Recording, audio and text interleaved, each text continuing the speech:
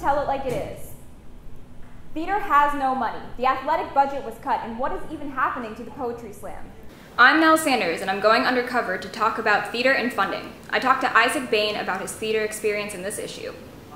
So last year the musical lost a lot of money, and as a business might, when a department loses a lot of money, they get a spending cut, and they don't get to spend as much money, and therefore they don't lose as much. This is pretty frustrating to a lot of people because a lot of people were not involved with the musical. After I talked to Isaac, I wanted to know more. So, I walked into the depths of the black box to talk to some more theater students. Are you guys in theater? Yeah. Yeah? Do you guys have money? No. They don't have money. Mr. Lombardi has actually talked to Steve a lot, or so Steve has said, and has been brought up the idea of Arts Night In.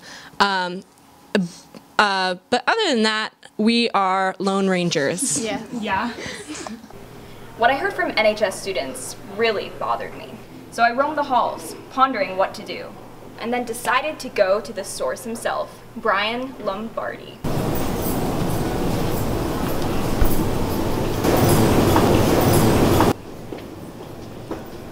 Where's the money, Brian?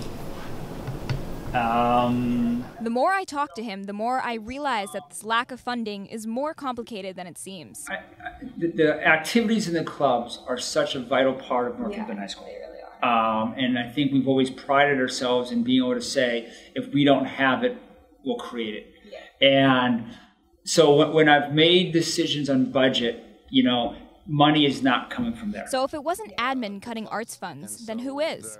I got in touch with drama teacher Steve Eldridge to give me a clear picture of this issue.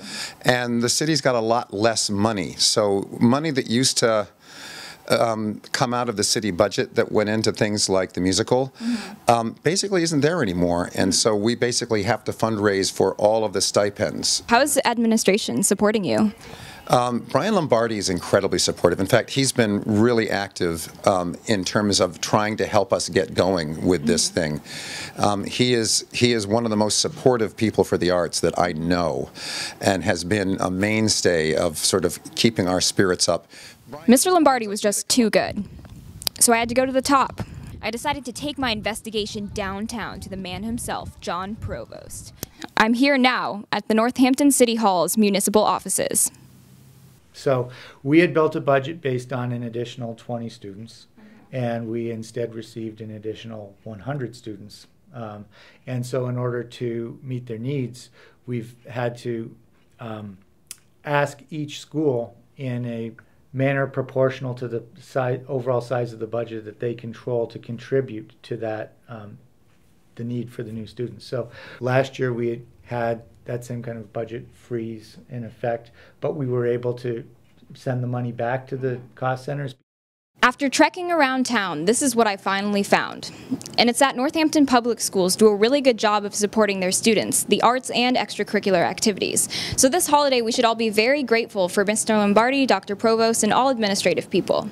Again, I'm Nell Sanders, and this was Tell It Like It Is. That was so easy.